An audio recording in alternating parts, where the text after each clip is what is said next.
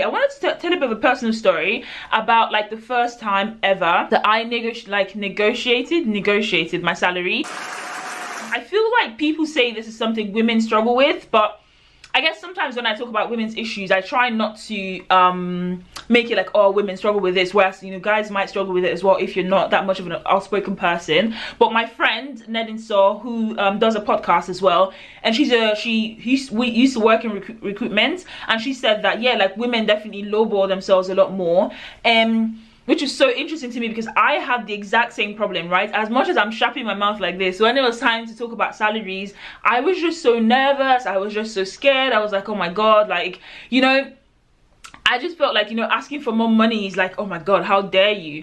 And I remember it was the first, so I started working for my company, and then after I started working for them, maybe like a year and a bit after, there was an opportunity that came up for me to take up another role, which was similar to what I was doing, but more a higher grade and a higher pay, right? So I was like, yeah, okay, that's fine. Like I was gonna do the job, and then I applied and I got the job and everything, and then the salary that they gave to me, I was like, sorry, what is this? In my mind, I'm like, I know I can get more. So I then was like, okay, the question now is literally, how am I gonna negotiate the salary? When I tell you I was so scared, I have a feeling that I asked my friend and her sister, my friend Ned, who also works in recruitment. I don't know, somehow I feel like a conversation that I had with her definitely helped me, her and her sister. But yeah, I went into the bathroom, like I literally was, oh Jesus, I was shaking. My hands were literally like, I was shaking like generator. I was shaking so much. I was like, oh my god, like what if they then take the job back? What if they then think that, oh, like maybe she's just money hungry? I'm also very young at the time. I think I was like 22, so I was like, okay, like how dare me, like why am I like trying to get mom? I just had all these really negative thoughts about what people would think about me, like asking for a higher salary, like what that would mean. I was just so scared. But I stuck to my guns. I went and I did some research about what currently what those jobs in the UK are earning, and also I must say another thing that really helped me was understanding what another colleague of mine was earning. It kind of came out, right? And I do this, some colleagues actually somehow, like, because they tell you not to talk about salaries at work, which is, you know, crazy. But I remember someone that I was speaking to, we were trying to work out either pension or something, and then like he said how much a certain amount of, say, percentage of pension would remove from him if he was to go with that percent. And then I then took that percent and that value, you know, in my maths brain, and I back calculated what his salary would be. And I realized that he was earning just as much or just a little bit more than me.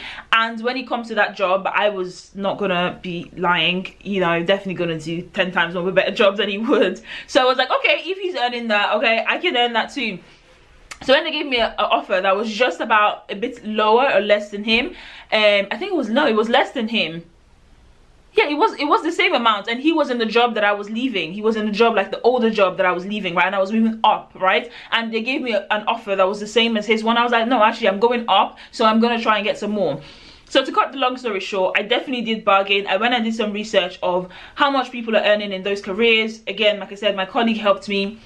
I was scared as hell, but I was like, when they sent the offer through, I was like, unfortunately, like this does not meet obviously like my expectations. And then I said that based on the value that I provide to the company, and then I also said something along the lines of the national average based on my institution at the time. My institution for my degree or what I do is chemical engineering, it's iChemie.